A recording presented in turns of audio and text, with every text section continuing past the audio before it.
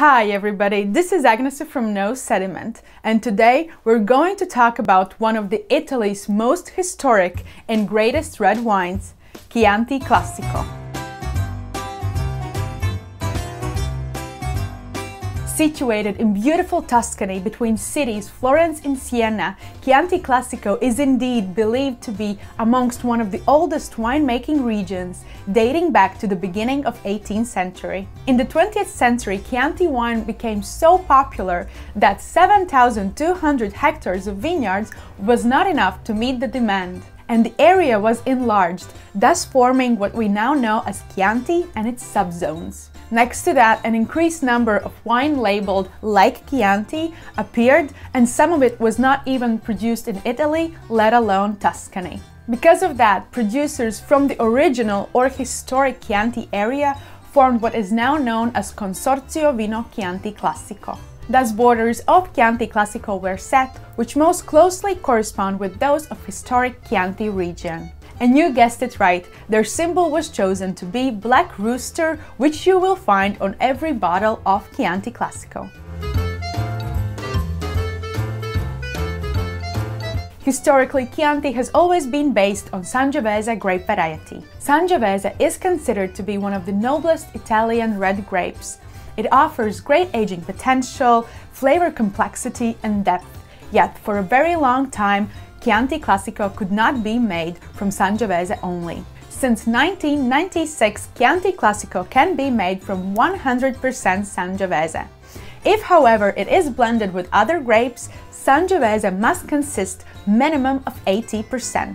As a grape, it cannot develop deep black color, therefore historically it was often blended with grape named Colorino. As the name suggests, it was added to increase color intensity. Other indigenous grapes may also be used, such as Malvasia Nera, Canaiolo, and Pugnitello, amongst others. It is also allowed to add international grape varieties such as Cabernet Sauvignon, Merlot, and Syrah. Yet it is often harshly criticized by fans of Sangiovese, saying that this delicate grape variety can be easily overpowered by even the smallest additions of Cabernet and Merlot, thus it loses the typicity and expression of terroir.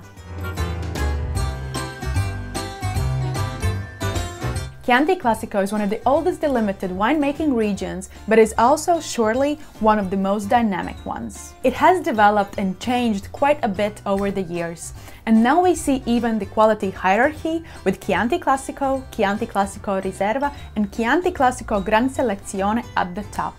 I really don't want to call Chianti Classico an entry level, so let's say introductory style of Chianti Classico must be aged minimum of 12 months. The Riserva must be aged at least 24 months, of which 3 months must be as a refinement in the bottle before the wine is released. Lastly, Chianti Classico Gran Selezione will be aged minimum of 30 months and must be made from estate-owned and the best vineyards.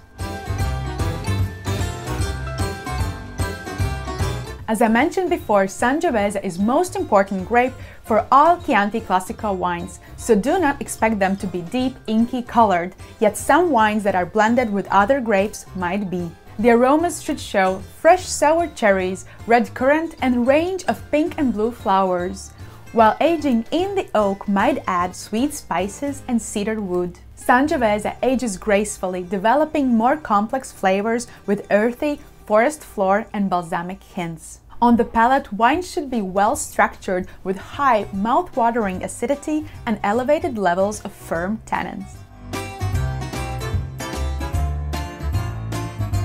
Because of the wine's great acidity, it is very versatile when it comes to food pairing. Anything fast food and fatty, Chianti Classico will be perfect with it. But it also will pair nicely with more traditional dishes, such as pasta with red sauce and meatballs. For Chianti Classico Riserva, think of wild boar, which is very traditional in Tuscany, as well as spicy sausage stews with wild mushrooms. However, you can pair that big flavored aged T-bone steak with your Chianti Classico Gran Selezione and you will not be disappointed.